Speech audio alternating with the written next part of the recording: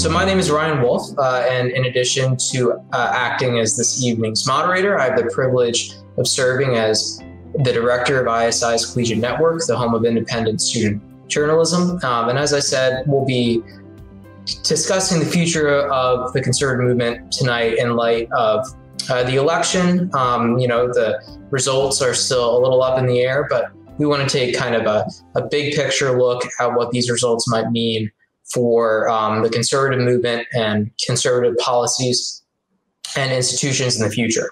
So our conversation tonight features two of the leading thinkers on this topic. One is Matthew Continetti, who is a resident fellow at the American Enterprise Institute, where his work is focused on American political thought and history, with a particular focus on the development of the Republican Party and the American conservative movement in the 20th century. A prominent journalist, analyst, author, and intellectual historian of the right, Mr. Continetti was a founding editor and editor-in-chief of the Washington Free Beacon, and he was previously opinion editor at the Weekly Standard. We also have Oren Cass, who is the executive director of American Compass, a nonprofit whose mission is to restore an economic consensus that emphasizes the importance of family, community, and industry to the nation's liberty and prosperity. Prior to founding American Compass, Oren held roles as a senior fellow at the Manhattan Institute for Policy Research. He was a domestic policy advisor for Mitt Romney's 2012 presidential campaign and a management consultant at Bain & Company's Boston and Delhi offices. And he is the author of The Once and Future Worker, a vision for the renewal of work in America. So throughout the webinar tonight, if you want to ask either or both of our guests a question, please feel free to submit one using the Q&A tab located on the right side of your screen. I'll try to get as many audience questions in as possible at the end of our conversation. In the meantime, feel free to make comments and engage in conversation with other attendees using the chat box. So thank you guys for joining us tonight. I'll start kind of with a historical question for Matt. So over history, has kind of electoral consequences shifted the conservative movement's direction, or has the conservative movement shifted the GOP, and has that led to, poor or good electoral consequences for the party? Well, thank you, Ryan, and thank you, everybody from ISI, and thank you, Oren. That's a very interesting question. I think if you look back at the history of the conservative movement and its relationship with the Republican Party, I think you'd find that the conservative movement had more of an influence on the Republican Party than election results had on the conservatism. And of course, if you just think about it, one of the biggest election defeats in his American history was in 1964, when the conservative hero, Barry Goldwater, went down by something like by an incredible margin to Lyndon Johnson. And of course, in the decades since, the Republican Party has become more conservative in different ways, not necessarily in Barry Goldwater's ways, but not less. And so I think if you look at the development of the supply side ideology that influenced Ronald Reagan's campaign, if you look at the development of a lot of the civil society thinkers in the 1990s that influenced compassionate conservatism, and you can kind of see how the conservative intellectual establishment has played a role in kind of driving Republican Party debates. Now, a great exception to this is the past 4 years, which is that one of the things that 2016 made clear was that there was a divide between the conservative grassroots and many conservative elites, primarily in Washington, D.C. And this disconnect between the two, I think, led to not only estrangement on the part of a lot of conservative elites from their own movement, but also created the space for new thinking, and in a way, a more voter-driven change in the way that conservative intellectuals thought about things. So the one big exception to the conservative movement's influence on the GOP would be the past 4 years. And I think that exception has actually been fruitful in a lot of ways. Right. So Oren, kind of a similar question to you. Do you kind of see the GOP shift in 2016 as being driven by kind of the electorate, and that leading to kind of the change in GOP's philosophy? And do you think kind of having a more, working class focus is going to be kind of where the conservative movement heads looking forward? Well, I'm not sure if the GOP actually changed that much. I mean, if you in the last 4 years, if you remove Trump, the individual from the top, or even you look at how he governed, you look at the one thing he did when the GOP had control in his first 2 years was, of course, a large tax cut. You look at who's surrounding him here at the end of his first term. It's Larry Kudlow and Art Laffer and Steve Moore and so on and so forth. There's a way in which I don't think the GOP has actually necessarily changed, and so that in my mind at least speaks to the interesting anomaly related to what Matt was describing. If you compare it to something like Goldwater. I agree exactly with what you said, that I think the conservative movement and thinking has sort of evolved and guided the party. But I think it is changes in the electorate, and some of those are kind of driven by macro conditions. Some of those are driven by political realignments that, exactly as he said, sort of create the space for new work and new thinking to be done. And what's very strange this time around and makes it look so different is that Trump won in 2016. I mean, the way this is supposed to work, if you take Goldwater as the example, is he was, incredibly iconoclastic. He I think set off what ultimately led to Reagan, but then he also got wiped out, and the work then gets done in the wilderness, so to speak. I think you see a similar thing with the Democrats, with the Democratic Leadership Council kind of rising in the wake of Reagan's success and Mondale's disaster. It takes about a decade to lead to Clinton in 92. And so, what I see happening within the Republican Party and on the right of center generally is there was a need to do some rethinking. What made sense for Reagan in 1980 can last only so long. And then you have this sort of disruption both in economic forces and a candidate like Trump. And then all that rethinking that Matt was describing has to happen. It's just very strange that it was happening with Trump in the White House. That in a sense, I think, is what's so strange. And we're really, although it feels like Trump should have represented the conclusion of this sort of realignment, I think we're really still in the very early stages of it. Yeah, so let's talk a little bit about the realignment. I want to highlight a couple counties here to talk through with you guys. So let's start with Mahoning County in Ohio, which is where Youngstown is located.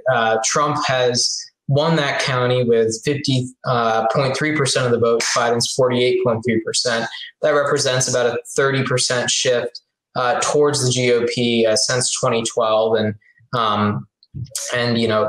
pre-2012 there are very similar results there. So as far as kind of the white working class, has that vote kind of solidified around the GOP at this point? And is that something that's a Trump phenomena, or is it a kind of a lasting cultural shift that will, outlast Trump? So Matt, I'll go to that first.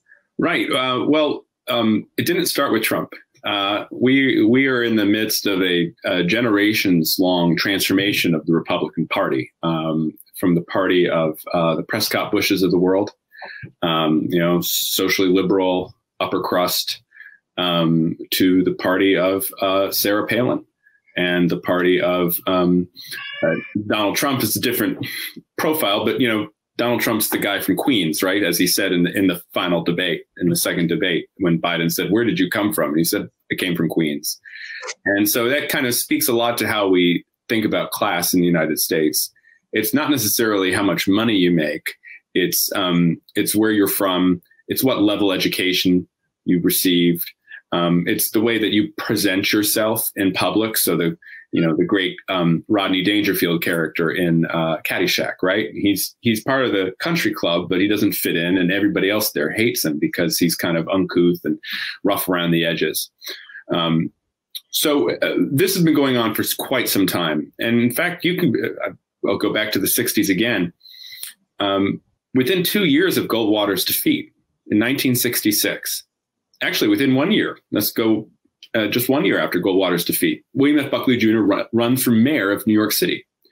And he loses, but he does something very interesting. He entered the race in order to prevent the liberal Republican, John Lindsay, from winning. But instead of doing that, he actually ended up splitting the Democratic vote. And he gained a lot of his support from exactly this, the so-called white working class, which we typically take to mean whites without college degrees in the outer boroughs of New York City, right? Staten Island, which just went back to the Republicans, by the way, in the House last night. So you see there in 1965, and then you see it again in Reagan's first gubernatorial victory in California in 1966, this improvement among the white working class and among rural areas from Richard Nixon's failed campaign for governor 4 years earlier in 1962. So this is now, 60 years this transformation is going on. And it's led, I think, to the foundation of Donald Trump's coalition. And then that is the white working class rural vote. And what Trump did last night, he might not win, but we did something very interesting in the South. And I think, we can definitely see it in the South, but I'm sure it pops up elsewhere. To that white working class coalition, he is now adding Hispanic working class. Again, not necessarily poorer people, but Hispanics without college degrees and people who are, they can still make a very nice living or a decent living, but they don't have that credential, which is really kind of this totem in American society. And so he's added that. Now, the problem, though, is because of this long transformation I'm describing, the Republican margins among white professionals, the traditional base of the party, are narrowing as those voters are leaving for the Democrats. That's right. So, kind of on that note, one other county I want to look at it here is Cobb County, which is Marietta, Georgia, kind of home of Newt Gingrich's district when he was speaker, and that has moved about 26 points towards the Dems since 2012, with Biden winning it at around 56% of the vote, Trump pulling in about 43%.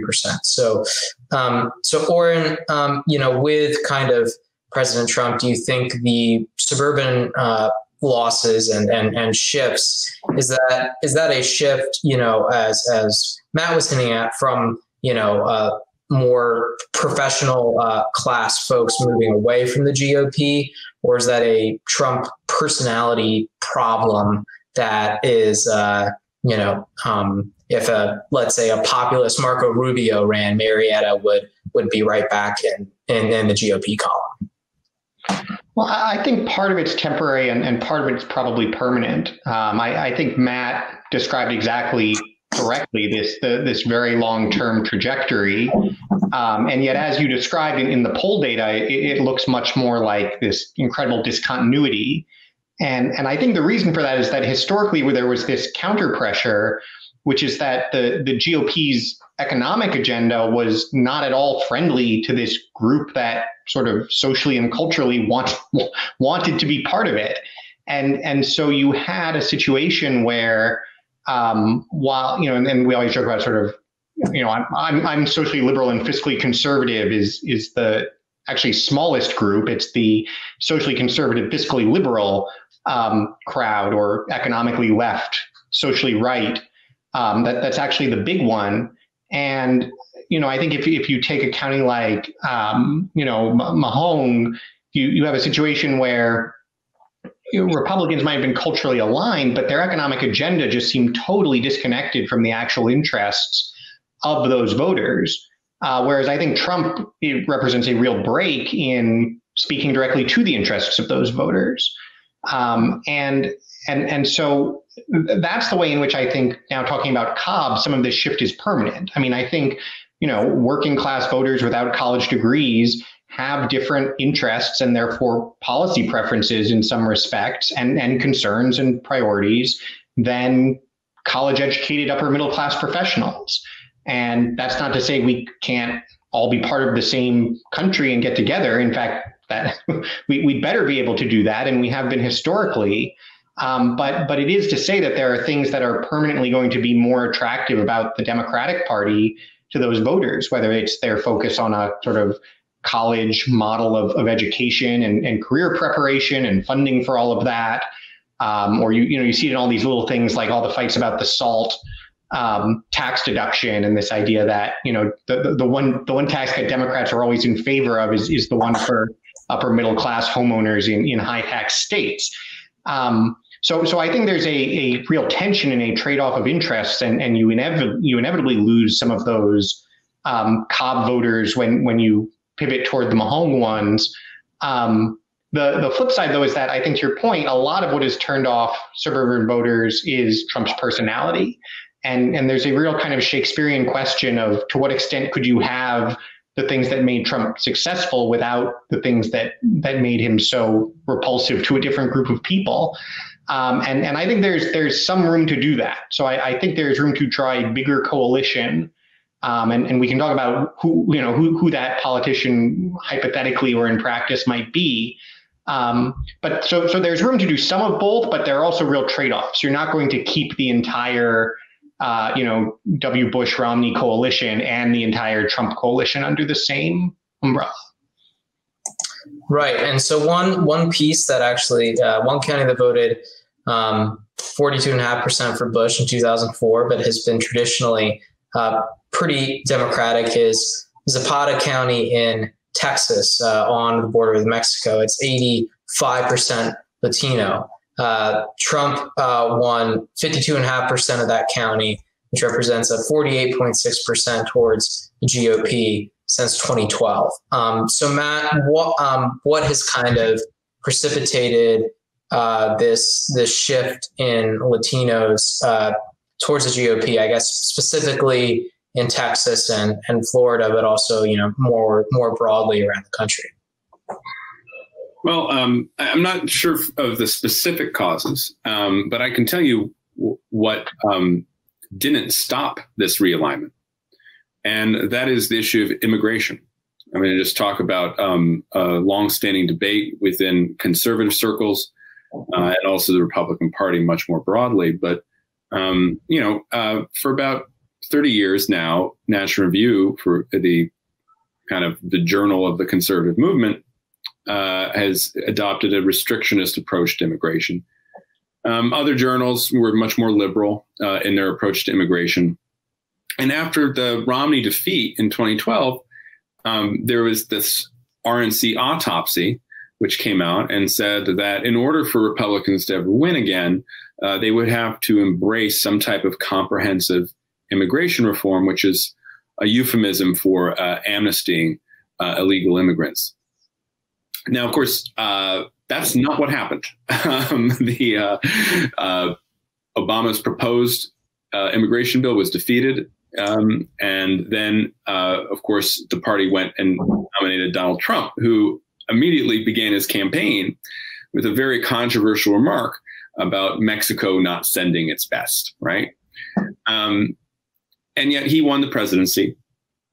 And moreover, it now seems that he has done just an incredible job among Hispanic voters. After 4 years of policies that were extremely restrictive, not only on illegal immigration, but also in terms of asylum and refugee policy. He liked the Cotton-Purdue plan to reduce legal migration into the United States. And yet after all this time, years and years, being told by liberals and even some conservatives and then the entire media and Democratic Party that immigration is the key to winning the Hispanic vote. Well, conservatives kind of stuck with their idea that no, it's a function of American sovereignty to be able to determine who enters our borders and under what conditions and how they become citizens. That policy does not seem to have hurt Republicans at all in this election, which otherwise looks like it might go the other way at the presidential level. Right. So I think, with kind of these three counties in mind and kind of the shifts, I think in the electorate well addressed, I kind of want to shift our conversation towards the conservative movement and the policies and the ideas behind it, and kind of how that is going to change, or which trends are going to get highlighted over the next, 4 to 8 years here. So I have a couple of potential futures sketched out that maybe the GOP might follow. So the first one, and I think the obvious one, is the staying power of a Trump-like populism and nationalism. So Oren, I'll start with you.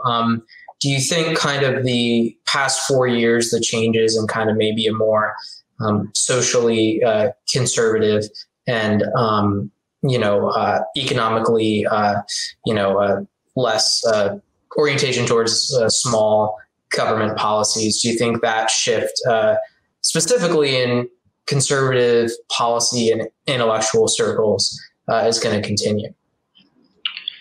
I think it will. I certainly hope it will. And I guess the kind of the way I would think about it is that I don't think there really is a kind of Trumpism. I think there's just Trump.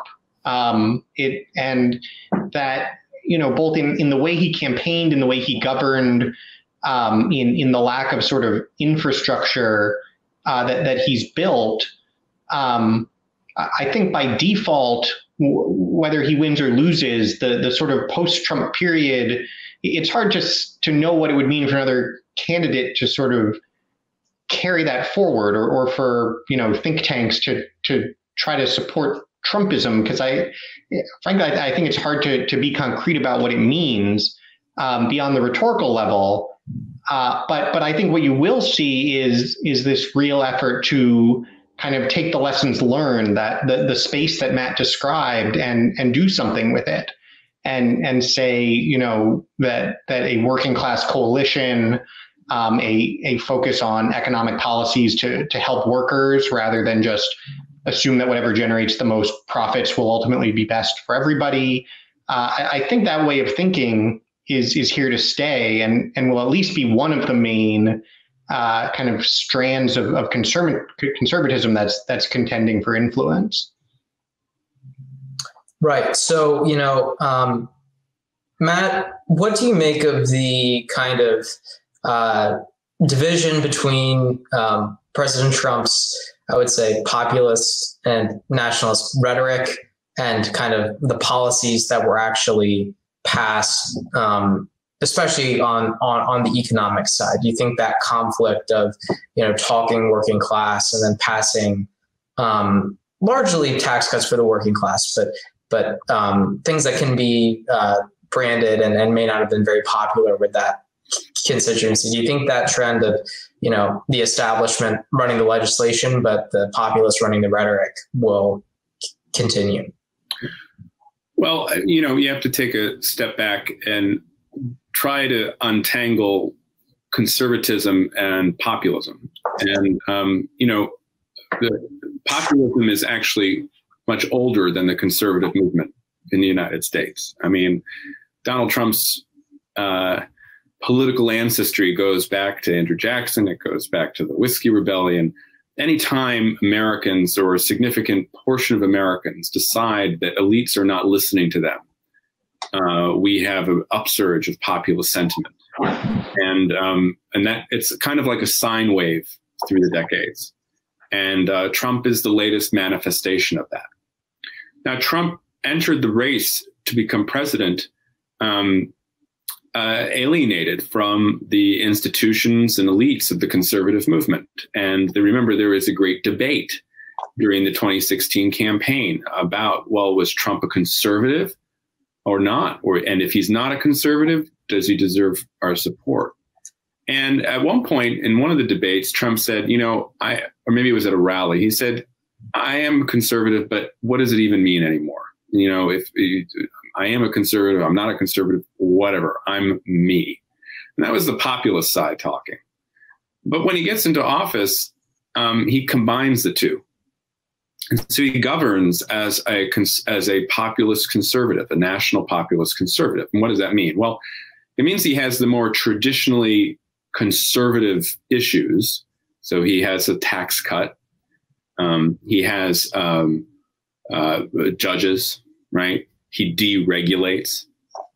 But then he adds on it some changes from the conservatism of the previous 20 or so years.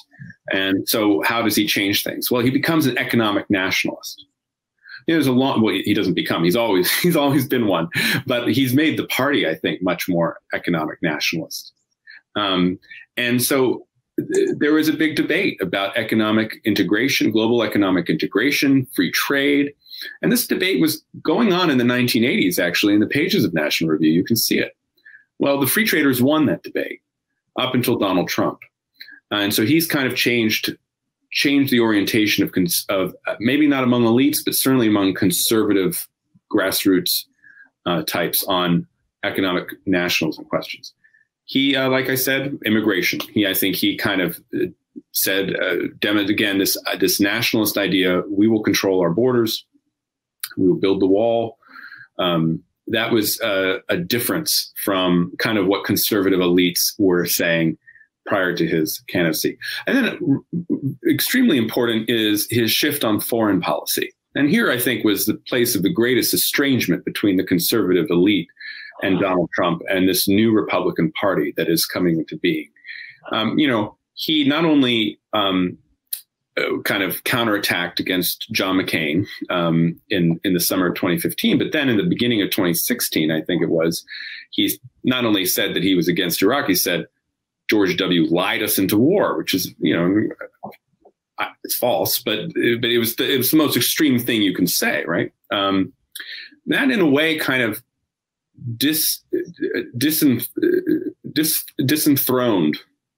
the role of a certain group of foreign policy hawks, they're members of the foreign policy establishment. It removed them from their place of influence within the GOP once Donald Trump won. And I don't think they're coming back.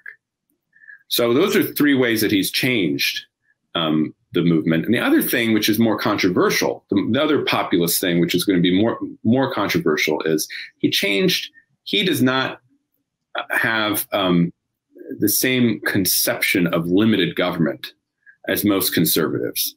So that is since the beginning of the conservative movement, conservatives have believed in a limited government, and they measure this in basically reducing the size and scope of the federal government, including in entitlement programs and including in government spending. Donald Trump, he had no problem with big spending when it was on projects he liked. And he also has in fact, he pledged again and again that he wouldn't reform entitlements. And I think this is one area that will be hotly contested in the years to come, especially under a Biden presidency. Conservatives are going to have to ask themselves, do they give a little on this limited government idea in these respects? Or are they going to hold to their principles and maybe then reduce their influence in the Republican Party? Yeah, I think that's a great rundown of kind of all the major, shifts we've seen in the last 4 years, and kind of the changes to the conception of what being a conservative means in the time of Trump. So I guess my follow-up to that to you, Oren, is, is there a kind of national populist conservatism that can survive without Trump as a figurehead, assuming that he kind of bows out and isn't a factor beyond 2020 if he loses re-election? Well, I think there definitely is. And I think it's really important to keep in mind the one other dimension in this coalition, which is conservatism versus libertarians. I think if you think about the coalition that we have thought of as American conservatism and certainly the Republican Party, at least since Reagan, you really have three groups. You have economic kind of libertarian, free market, small government focused folks. You have social conservatives, and you have the kind of foreign policy hawks. And that was a very effective coalition. Among other things, it was a very wise coalition with which to win the Cold War, and it did win the Cold War. So I'm not here to cast aspersions on that as a coalition, but an effect of it was that I think, essentially the conservatives were told you can do social issues, and the libertarians over here will take care of the economic policy. And so what we call conservative these days, I think, is in the economic sphere is really mostly libertarian. I mean, what Matt was just describing as kind of the limited government, cut spending attitude, when it comes to the trade question and so forth. Those are sort of very libertarian views. Whereas if you actually go back and look at kind of the history of American economic policy up until, roughly 1970 something, that was not the tradition. I mean, from Alexander Hamilton to Henry Clay to Abraham Lincoln, William McKinley, there was a sort of very strong protectionist bent. There was a heavy focus on investment in infrastructure, in kind of having a robust national economic policy. And in a sense, I think if you kind of actually go back to first principles and ask, we have a long fight here about what exactly does conservatism mean, but you think about conservative priorities and you look at the challenges we have today, I think a genuinely conservative economics would look very different from what libertarians prefer. And so one dynamic that I think is at play here is we're seeing a potential divorce where two groups that both like free markets an awful lot are realizing they actually come to it from a different place, that for the libertarian, the free market is almost just the end unto itself, whereas the conservative wants to know kind of, well, what's the market doing for us? And if it's not doing what we need, what are we going to do about that? And so I think the sort of the conservative, whether you want to append nationalism to it or populism to it. I always struggle with populism because I kind of thought everyone was trying to do popular things. I struggle to know what distinguishes a populist from a non-populist politician. But I think that strand of actually trying to apply conservative principles to solve our problems is one that is gaining strength quickly, that Trump created the space for, and I hope will become the dominant approach within the right of center. So, Matt, with Oren saying that the libertarians are kind of moving out of the conservative movement a little bit, you saying the foreign policy hawks moving out a little bit, what's kind of the state of fusionism at this point? Is that kind of our, the three legs of the stool kind of now one leg, and how, intellectually may that change the conservative movement? Well, when you think about capital L libertarians, they've been out of the conservative movement since 1969 at the infamous Young Americans Freedom meeting, and they left over the issue of foreign policy, over the Vietnam War, and over the attitude to take toward America's intervention there. So let's talk about fusionism. Fusionism is theorized by Frank Meyer, the National Review senior editor, was his belief that when you looked at the political principles of the American founding, you discovered kind of the rubric for a polity of maximum individual freedom within a constitutional and social order.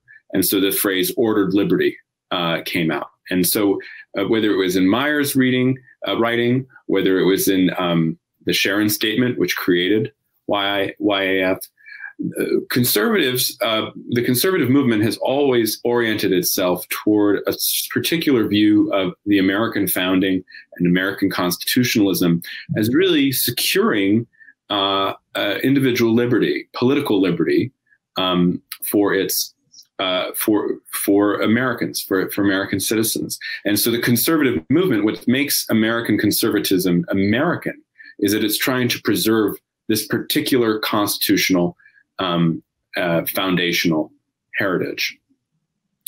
So this rubric, fusionism, it has always come under attack perennially. In fact, the very word fusionism was kind of a sarcastic label, a derogatory label, though made in the spirit of friendship by Brent Bozell, who was Meyer's big internal critic and then external critic from National Review. And there's always been this criticism of fusionism, which is it doesn't specify what it means for freedom.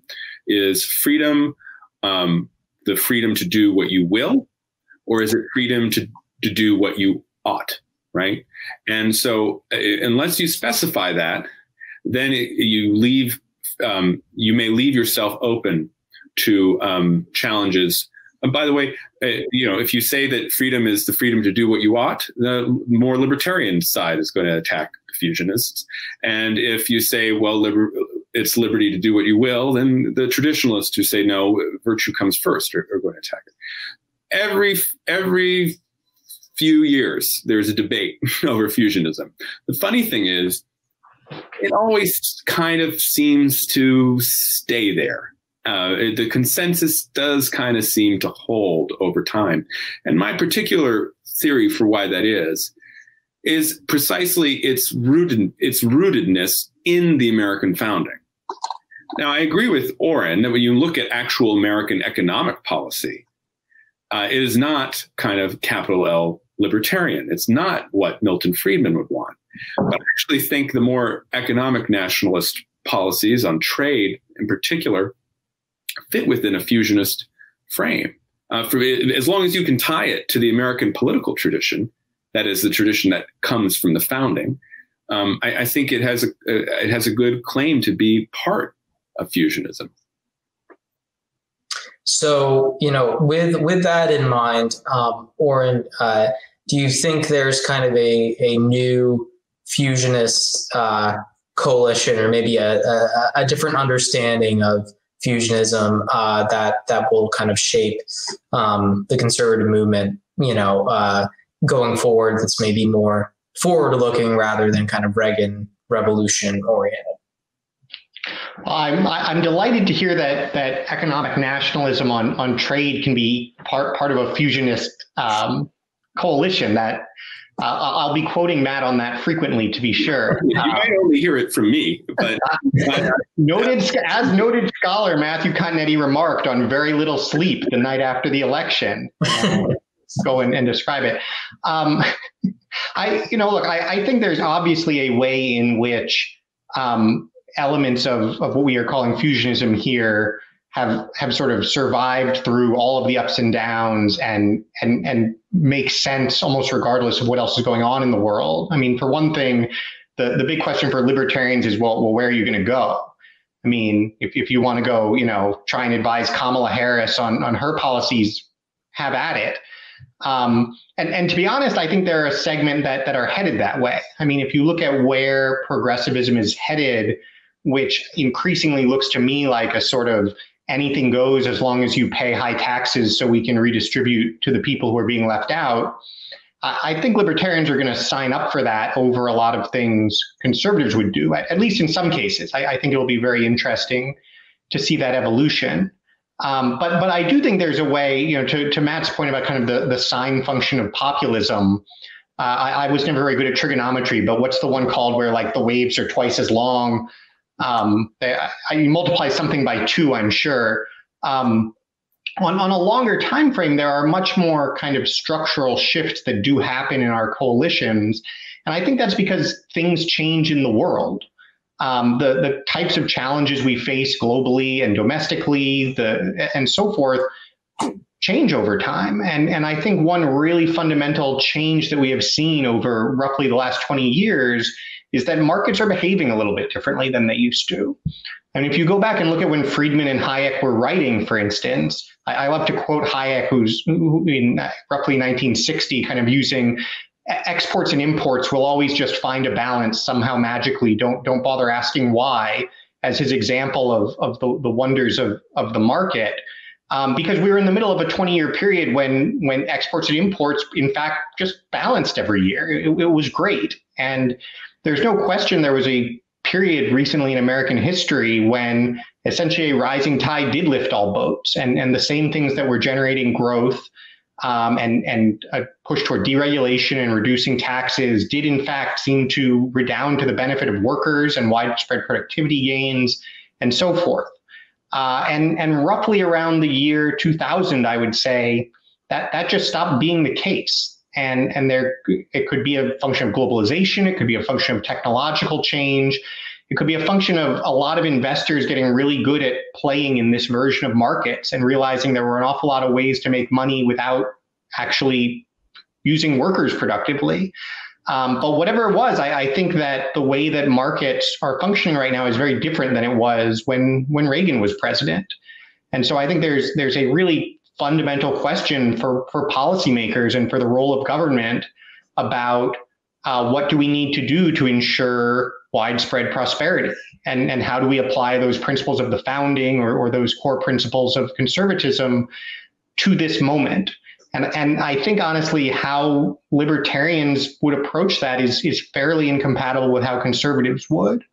And so I don't think this is a case of, well, we're mad at each other right now, but then next week we'll make up again because we're that couple that always does that.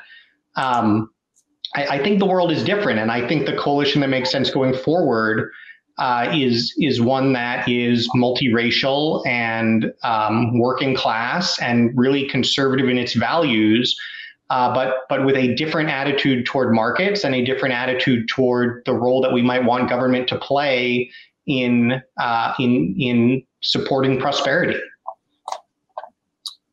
So, closing question to you both for me, and then we'll do some audience Q&A, is in 2024, assuming Biden holds on in the next few weeks and becomes the next president, who do you see as the GOP nominee? Start with you, Matt. I have no idea.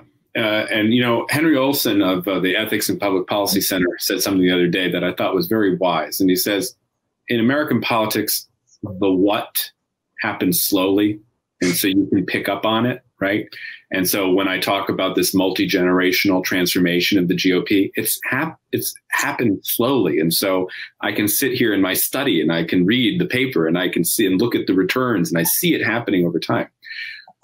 In contrast, Henry pointed out, the who in American politics changes rapidly and unpredictably. And I mean, there's just no way for me to sit here tonight with the election still not called and predict to you who would be the Republican nominee in 2024. When 4 years ago, or rather, let's say 8 years ago, who would have said that the nominee in 2016 would have been Donald Trump? So I think the what has happened, the what moves slowly, and we see this transformation in the GOP. We see modifications over time and what it means to be a conservative. I think it was Samuel Huntington who said famously in the 1950s that conservatism was a situational ideology. Now, Russell Kirk would disagree with him whether it's an ideology at all. Leave that aside. What Huntington meant was it depends on the circumstances. It depends on the institutions that conservatives are defending. And it depends on the historical conditions, right? There are always commonalities. I think conservatives are anti-revolution. I mean, that's just something that's happened. Now, American Revolution is slightly different, right? Okay, that's the asterisk being American conservatives. But even there, the revolutionaries of 1776, well, many of them went and adopted the Constitution in 1787. I think conservatism is fundamentally anti-socialist / anti-communist. I do think we can see over the history of conservatism everywhere. There is a very skeptical attitude toward the state that I think will be hard to overcome.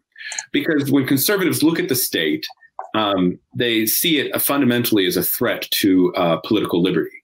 And the concentration of powers in the state is something that conservatives and libertarians have opposed throughout time.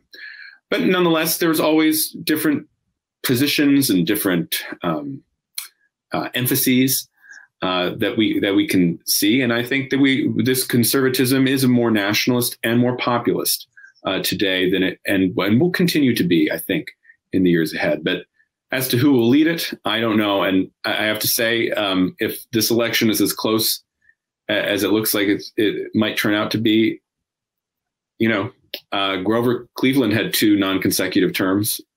Why can't Donald Trump? Oren, same question to you.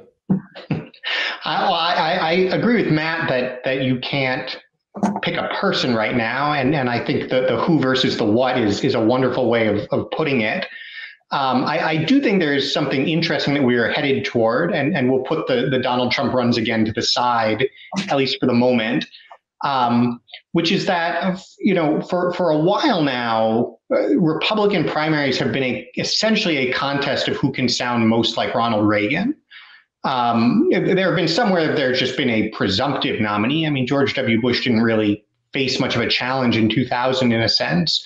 I remember 96 as well, but I think you would probably say the same about Dole.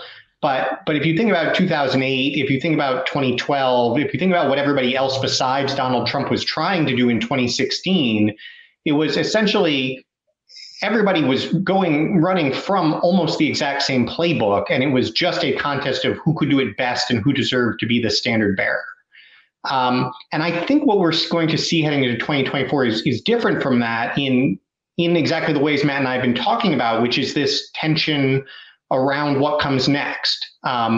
In a sense, is it a pre-Trumpism? Is it that we wish we could have what 2016 would have sounded like if Trump had never showed up on the stage? Or is it more of a post-Trumpism, the more kind of national populist conservatism that we've been describing a little bit here? And so that's really interesting and fits more, I think, with what we've seen in the Democratic Party a little bit in recent years between candidates who were essentially trying to replay the Obama playbook and those who were arguing the Democrats really needed to go in a different direction. And so, I think you can certainly put names in those 2 categories. I don't know who's going to run, but, a Nikki Haley, a Ted Cruz, probably a Mike Pence. Ironically, given that he is the sitting vice president, probably actually sit very comfortably in sort of a pre-Trump lane, whereas a Rubio, a Hawley, potentially a Tom Cotton, a Tucker Carlson if he runs, those sorts of folks, I think, obviously sit in a post-Trump lane. And so I think it'll be, exactly to Matt's point about the what, the long-term fight here is about which of those becomes the dominant strand within the right of center and which of those lanes does the nominee emerge from. And then the kind of much more tactical, good luck guessing a week before Iowa question is which particular person emerges from either lane. And then, at least in the short run, even if one lane may be stronger in the long term, but a stronger candidate in the other lane can certainly prevail particularly during a period of transition. I think that's a kind of great closing to look ahead. So I'm going to read a little note here. So tonight's event is just a taste of what ISI offers its student members. If you're tired of progressive orthodoxy on campus and eager to go beyond the narrow range of debate in the classroom, then learn the timeless principles of liberty with ISI. ISI introduces students to the American tradition of liberty and to a vibrant community of students and scholars. Our members get an education and a community they don't find at their universities. And in the process, they become articulate voices for conservative principles. To get the college education you deserve, we would love to have you become an ISI member. So go to join.isi.org. So audience Q&A, we have some good ones here. I want to start with a question from Sean, and this one will go to you, Matt. So, new forms of fusionism were discussed, but does any of that lead to the GOP becoming more productive? They did remarkably little with the trifecta of governance and appear to be more inclined to rebuff the Democrats than promote a constructive vision for the country. Right. Well, we always have to distinguish the conservative movement from the Republican Party. And the truth is many Republican voters do not identify as conservative at all. The very conservative category, when you break down the different types of Republican, is one of the smallest. The liberal is the smallest, but very conservative is next to it. So one of the major challenges of the conservative movement since its inception is forcing the GOP to be a vehicle for conservative ideas. And then once the GOP is in power, making sure that these conservative ideas are advanced. And look, there have been some successes, but there have also been major failures. So I take the questioner's point. I do think, though, we can't let the successful nomination of Amy Coney Barrett go unremarked here. When we look at what conservatives have been able to do with the flawed, and conservatives can be flawed themselves, but with the flawed institution of the Republican Party. Oren mentioned earlier the success in the Cold War, something we don't think about now, but which I think conservatives played a major role in and is a world historic achievement. When you look at the direction of the courts, now there are always times where we're disappointed with particular court rulings, but the fact is, in the 1960s, the idea that 5 of the sitting Supreme Court justices would be members of the Federalist Society, and a 6th, John Roberts, he goes wishy-washy. Sometimes he says he was a member, and other times he doesn't say it. But to sit there when you were living through the so-called War and Revolution and think that court would exist would be fantastical. And yet here we are. And I think there are other achievements. I think in terms of social policy, the principle of workfare is something that conservatives worked very hard to advance. And the welfare reform of 1996, despite all the predictions of its failure and the coming immiseration of the poor, was a complete success. So there have been victories, but there have also been failures. And I think one thing that is becoming ever clearer to conservatives today, the major failure is in the realm of culture. And this is ironic because the conservative movement in many ways originated as a critique of the academy, right? Buckley's first book, God and Man at Yale, 1951, predates the creation of National Review. And this conservatives have recognized since then that the universities were up to no good. And this criticism passes through the decades. 1987, Alan Bloom, The Closing of the American Mind. He foresees the situation we're living in today in that book that's 30 years old. Why haven't we been able to have the success as conservatives that we've had in politics and in some policy areas, especially in the legal academy? Why haven't we been able to translate to the actual academy? That, I think, is a space where we really have to direct our critical inquiry, because as we see again and again, for all of our success in politics, losing influence in the culture could really portend disaster.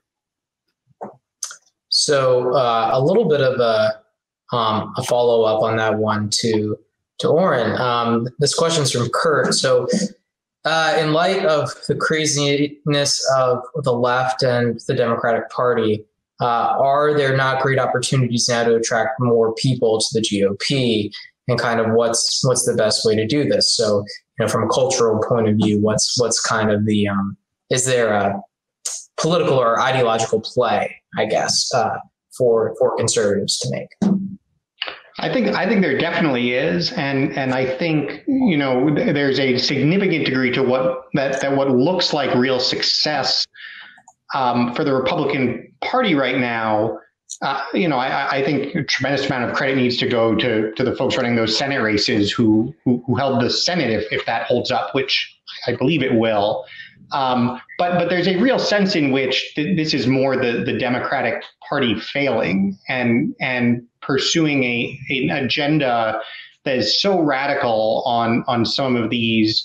For one thing, on the cultural questions that Matt just described, that they're alienating their own constituents. And we joke about the Latinx, however one pronounces it, that apparently vanishingly few Latino people use. That kind of stuff, I think, is driving what was once a core part of the Democratic coalition right into the Republican Party's arms. And so there's an element of don't screw this up. And there's an element of, well, how do you actually don't just be kind of receiving something? How do you attract it and then support it and serve it? And so that's where I think, there's an element of this that's economic, and having policy that addresses those folks' concerns. And there's an element that's cultural. And this is a place where I think we can do better than Trump has done in building a conservatism, where you take an issue like immigration, where yes, there's been progress and an uptick in the vote share with minorities. I think there's a heck of a lot more room for progress if you show that you can talk about these principles of national sovereignty and controlling borders and enforcing the law, and do that in a way that shows that is also consistent with American principles and values, as opposed to doing it in a context that also is just very alienating to an awful lot of people. I don't think the alienating element is sort of integral to the message in that respect. So I think recognizing that a healthy winning coalition includes, in a sense, what are refugees from the old Democratic Party, and making sure that to some extent the policies, but just as much the rhetoric and the self-conception of what is conservatism, what is the Republican Party, what is the right of center, that those things have a place for new people, and that can be their home, I think is really important. And so I think that's something that actually kind of building that future foundation really has to focus on. Yeah. So Matt, a question for you here from Manuel, and I thinking back to 2016, I think this is actually an interesting question. So how does the influence of the alt-right and kind of the neo-reactionary movement on this election compare to 2016? I mean, I remember, 4 years ago, kind of the prevalence of Steve Bannon and Breitbart, and something that kind of seemed ascendant in conservatism at that moment, which is now kind of post Charlottesville pretty much fell apart. So what are your thoughts on that? That's right, Ryan. I think Charlottesville basically was the end of the alt-right's ability to infiltrate mainstream conservatism. Obviously, the holders of those views still exist. They've been denied many tech platforms, so that in that sense, their voice has been diminished. I also think a big moment here was when Milo Yiannopoulos' appearance at the CPAC conference in the first year of Trump's presidency was canceled. That, I think, kind of closed another door for Milo and his following to become mainstreamed. So I so if you think about it, in this election, it seems to me it's not the alt-right that's played a role. It's the so-called intellectual dark web, right, which is Barry Weiss's term for the type of people that Oren was just describing, who are liberals, but who are seriously turned off by the ideology of woke and social justice.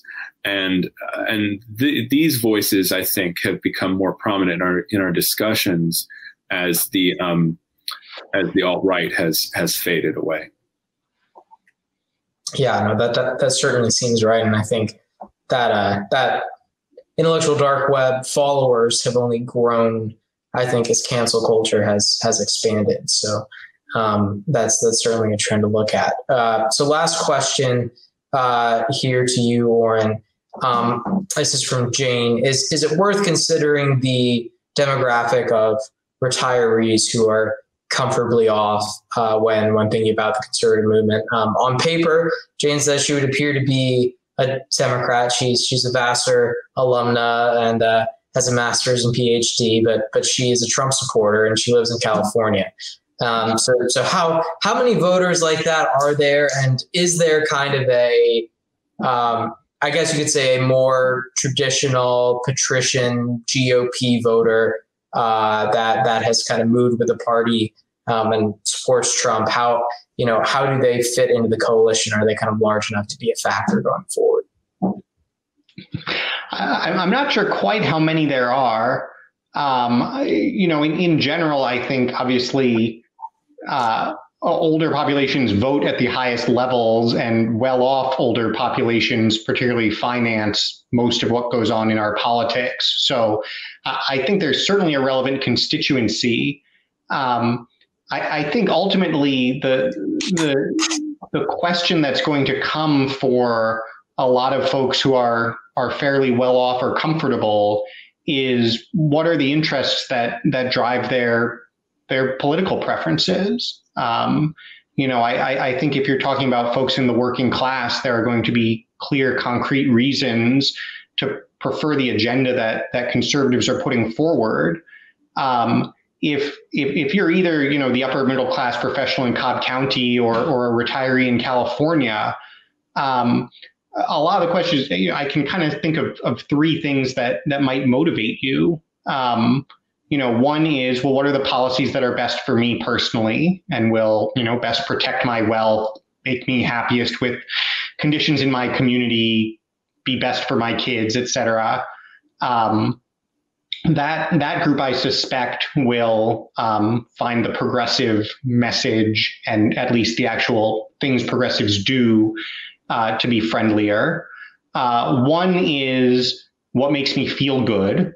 And for folks who are sort of integrated into the elite culture and media and, don't want to feel like they're being yelled at by people during Oscar acceptance speeches, that again will be a very strong reason to identify with the Progressive Party.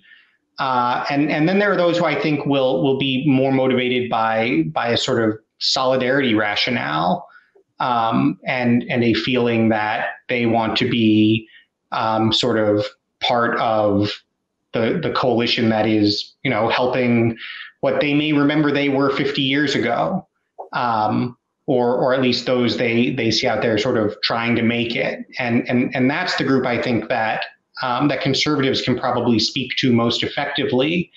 But I am the last person to tell you how many people in that group would break in any of those three directions. Great. Well, thank you so much, Matt and Oren, for joining us tonight on probably some short sleep and some naps. I